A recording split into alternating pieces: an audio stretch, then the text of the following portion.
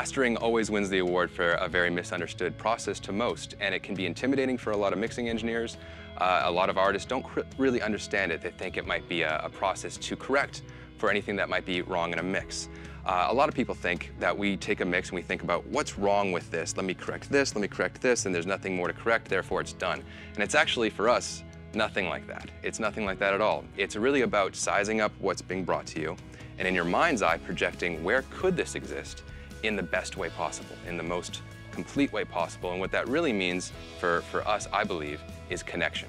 It's mastering equals connection. How do I connect with this music in the most effortless way? And therefore, the miracle of that is most people out in the world will have that same experience, and that experience is shared, which is a very important thing. So what it means in terms of processing, it doesn't mean it's only going to correct things. It means that on the way to realize this, those things get corrected by default.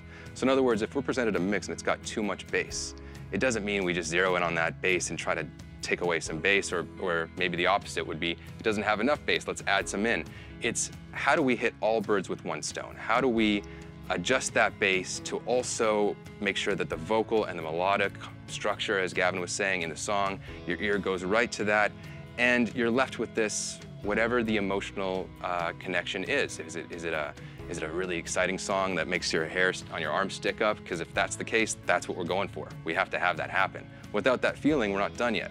Is it a song that makes you feel some sorrow, some remorse? How do you realize that? Well, maybe you have to put yourself in that headspace. Maybe a memory is gonna call that out of you. And that doesn't happen in mastering. It doesn't just happen in mastering. It happens from the very, very beginning of the songwriting process. Maybe the artist is in that place. Then the mixer has to be in that place. Somebody sends us a batch of 12 songs for an album. We could talk on the phone for hours and hours about what we should do, all the decisions that we're gonna make. But what does most of the talking is the music itself. As soon as we put it up on the speakers or the headphones, we take all of that information in, we take all of that emotion in, and then we react. And we do our best work if we actually react very quickly. Usually, your first reaction is the best one. It's very similar to, in the studio, the first take on the guitar. Even when the mics are being still set up, that's usually the take to capture. Take 30 is not really gonna be there because the life and the emotion is gone. So it's very much the same way in our process. We react based off our instincts, off our musicality, and at the end of the day, this is a technical process, but it's very much a musical process. And I don't think that's an aspect that a lot of people necessarily know about until they experience it themselves.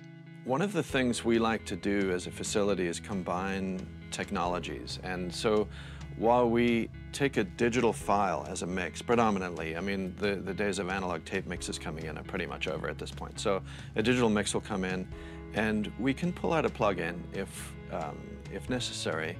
But generally speaking, that song will go through an interface, usually a universal audio interface, that's externally clocked, and then into our console, and then gets recaptured in another workstation. And we use mostly WaveLab for captures and then making of references and all the deliverables that are necessary out there. So if we use a plug-in to maybe help adjust that mix a little bit based on a discussion we've had with the client, we'll pull out, universal audio or a fab filter or something like that. We like the vibe of those plugins. But one of the things that we really like to do is figure out how to work on the body of the music, and then how to work on the mid of the music, and then the air up top as well. So generally speaking, we like a nice punchy low end, and solid state equalization is favorable for that. The tube EQs that we use EAR equalizers from Tim de Paravicini in England, and we like to saturate those and push level into those and really get a nice warm toasty mid-range and a nice silky air, but nothing bright, just something open without being edgy.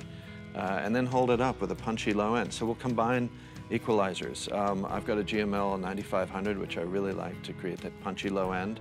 From there we'll go into, maybe we'll combine solid state limiters, tube limiters, compressors, that sort of thing. And maybe even a plug-in for the soft clip at the end to make sure we have no overs and that sort of thing. But you've got to be very careful when you do that because you don't want that to be audible. We have to really work with the dynamic range. One of the things I think we're known for is to make sure that the dynamic range of a music is intact. And sometimes it's a challenge. If you have to push the level of the music and compress it a little more, we have to then ride the equalization of the music to to keep the perceived dynamic range in place. So there's all types of creativity and tricks of the trade and all that stuff combined to end up with that focus that you need for that music to go out to the consumer and the fans to connect with those songs. The reissue music that we work on, it's an interesting challenge because you have to bring two worlds together.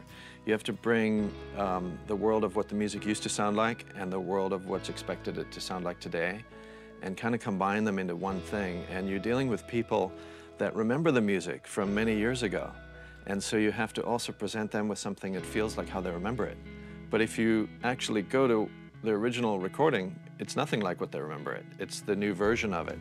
And they've become older and a product of the world they now live in. So you have to combine all of these elements up to create something that actually sounds a little bit different than a modern day recording, but has got flavors of it, and it also has the flavors of the old recording. So it's tricky and interesting to come up with a formula that really works for the sonic stamp of reissue recordings. And another funny thing is sometimes we're actually at the worst advantage possible because we're working with tapes that have been baked over the years a few times and been living in the atmosphere. So we're in a position where we have to make something as good as it ever has been while using something that is from a source that has been compromised as it ever has been at the same time. So navigating all of that, and it's just the situation that anybody be in this position. There's nothing that we can do. We're at the mercy of the physical, tangible tapes themselves. So that's always something to navigate as well. And even 96K is, you know, it's not really what the human brain is capable of hearing. And the human ear is nothing but a portal to the brain. The brain is the organ that decodes this information. You know, what you're hearing, your brain is processing. And you can hear up to 100 kilohertz. Not consciously, it's subconscious. And there's a guy named Dr. John Diamond who did all these studies about how the brain perceives this ultra-harmonic information that's not included in speakers and technology and digital capture technology. So only when you get up to double the 96K, you know, like 192 and above there, is when you start to get that ultra-harmonic information back into the picture of audio. And that's when stuff starts sounding natural. So even 96K ultimately, eventually will be outdated.